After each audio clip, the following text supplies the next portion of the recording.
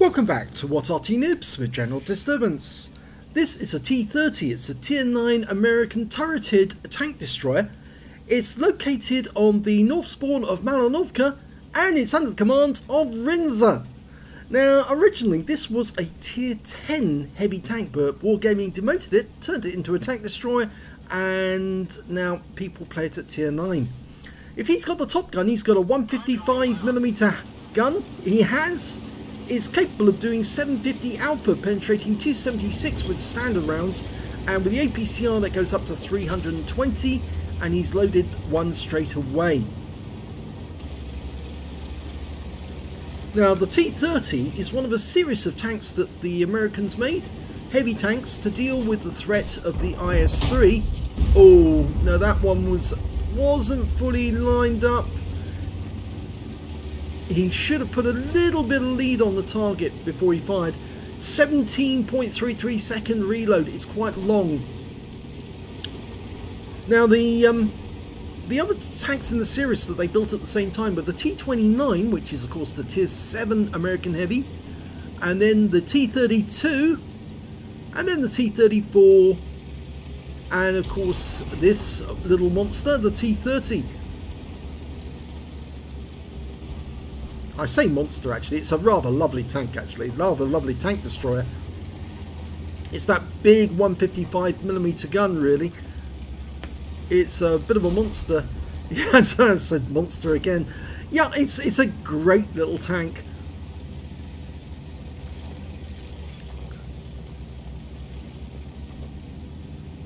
It's not a bad skin, this, for the T30. You can see all the bits and bobs in the cage hanging off the back of the turret.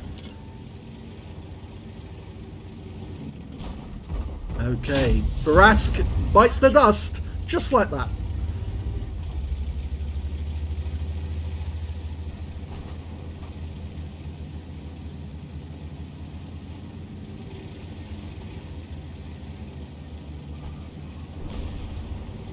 Now the reload is a bit of a pain, 17.33 seconds. You can reduce that if you use premium consumables, but if you do, then you're going to have to get rid of either your repair kit, your first aid, or your fire extinguisher. I know a lot of people would get rid of the fire extinguisher and then train their crew in firefighting to ensure that, yeah, they can survive and take a hit without burning to death. But this little thing, I mean, it's so capable with a good rammer, good crew, and well, with premium consumables you can do a lot of damage to the enemy, especially that 750 alpha. That STA1 is going to get a bit of a wake-up call any second, and we've got an IS-32 accompanying us up to the top, so he's capable of doing a lot of damage as well. 780 from his two guns.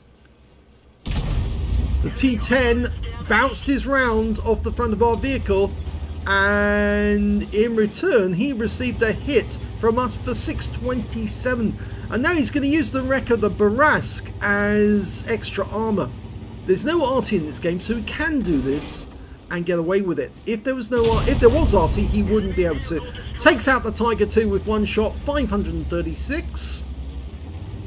I would never recommend pushing a wreck if there's Arty in the game. It just gives away your position. Even if you're unspotted, the wreck will be spotted and you'll see the wreck moving. All you have to do is aim behind it, so you can't do it. Oh, big hit! The SDA1, 671.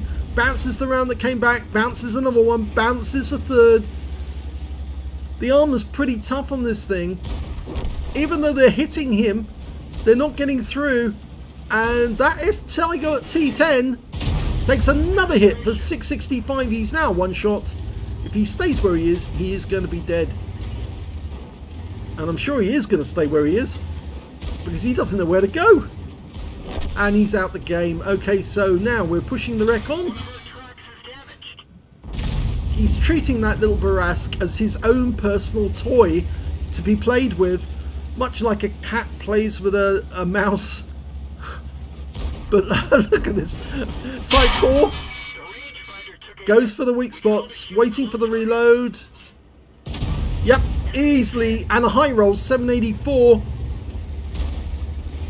Oh, he's just not going to respect any of these enemy tanks at all. He's just going to carve them to pieces. going for another shot. Bouncing around from the Type 4 Heavy. Oh! He finally blocked a shot at the other end. Oh, that's awkward. But he's just going to wait here a moment till he reloads and then he'll have another go. See if he can get it this time. Ah, the wreck of the Brask is getting in the way there, but... Well, is he going to go for the turret? Yep, got him. So, 3 kills now. And I don't think that Super Pershing is going to stand up, and he's decided to leave the Brask here because he wants to move fast. And the best way to do that now is to... Oh, stop to take a shot on the Super Pershing, claim another kill. Easy. High caliber potential. He's done enough to get 20% of the hit points in total. He just needs to keep his damage rate up so that somebody else doesn't get it ahead of him. 4,537 hit points showing so far. But you never know, one of these other guys, something like the IS-32, might have managed to do more. We'll have to see. I doubt it, but... Okay, Rynser, what's next? Still some enemies to go, 4 of them in total. There's a Progetto 46 out there. Oh, there's the enemy T30. Oh, he's got to have him. And he does. 770 hit points. Didn't get the kill, but he got a hit. And there's the Foch. Now, he doesn't want to expose himself to the Foch, so he's using the Bush Mechanic. Wait for it, wait for it. He's even trying to get the weak spot. The aiming device. Don't need to, really. That's enough. 383 off the Foch. I think it's almost certain that he's going to get the high caliber. Moving on. Oh, and the last enemy's been killed. Wow, look at them. They all tried to kill him. They all failed. And Rynser wins the day.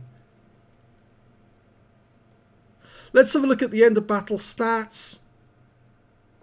Ace tanker for Rynser in the T30. He managed to get a shell proof for blocking more damage to the hit points to his own vehicle. A duelist for taking down 2 tanks who damaged him. A fighter badge for getting at least 4 kills. He ended up with 5, 1/3 of the enemy team and just 1 tank short of a top gun. And a fire effect for doing more damage to the hit points to his own vehicle. And he did get the high caliber. Yes, he earned enough to get it and keep it. It's his. And let's have a look at the rest of the team score and see how it compares.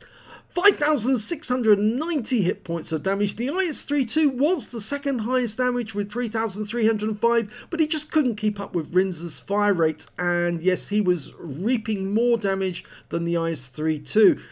When it came to kills, it was Rynser again with 5 kills, 2 kills. The IS-32, the Panhard Lynx 6x6, the Tiger 2 and the Scorpion. And 1 member of the enemy team managed to get more than 1 kill, and that was only the Progetto 46. And when it came to base XP, of course he's at the top. He's got the top in all 3 columns. 1,295 base for Rynser, 1,057 went to the IS-32, and 980 went to the Lynx 6x6. He fired 13 rounds, got 11 direct hits, 10 penetrations, damage of 5,690 hit points, of which 1,679 was at more than 300 meters. He received 8 hits from the enemy, but only 1 of them actually penetrated. You saw in the picture, it was the one that went through the top of the turret. It carved a hole right through the top and actually took out his vision device in the process. He actually received 7 non-penetrations. All of those shots either hit the gun mantlet or around the turret area, so they just didn't go for the weak spots, and that's why he managed to survive. 2,340 hit points of damage blocked by armor. He didn't qualify for a steel wall simply because he just didn't get enough hits on his own tank. He only received 8. He needed 11 to get the steel wall, but I'm pretty sure he would have qualified for it if he'd actually received more damage. 2 enemy vehicles were spotted, 8 enemy vehicles were damaged and 5 were killed, and 689 hit points of damage assistance. He earned 49,428 credits from that game, and after repair and ammunition resupply, remember he did fire a fair amount of premium ammo, he actually came away with 5,485 credits profit. He received 1,295 XP, times 2 for the first victory, and took away 3,886 experience points altogether. Just goes to show the T30 can actually be played almost like a heavy tank rather than a tank destroyer. It's a in-your-face tank. It's not a case of hanging back at the back because you're fragile, because you've got weak armor. Mind you, it did help that he actually carried that Baraska around, because the weak spot on this tank really is the hull. So by carrying that Baraska around, he actually increased the armor on his hull and still was able to shoot over the top of the hull. And if the enemy was going to reply, they were going to hit the heavy armor on the turret, which actually blocked most of the shots. So good thinking by Rynser, but as I said, don't try that tactic of pushing a wreck before you if there's Arty in the game, because the Arty will constantly see the dead wreck, but they won't necessarily see you. But if they see a wreck moving, they'll fire behind it and they will hit you. So if you push a wreck, it basically gives away your position even if you're not spotted. So there you go. Good game by Rynser. If you enjoyed it, please give this video a like. Do subscribe to our channel. Let other people know. Leave a comment down below the video. And thanks for watching.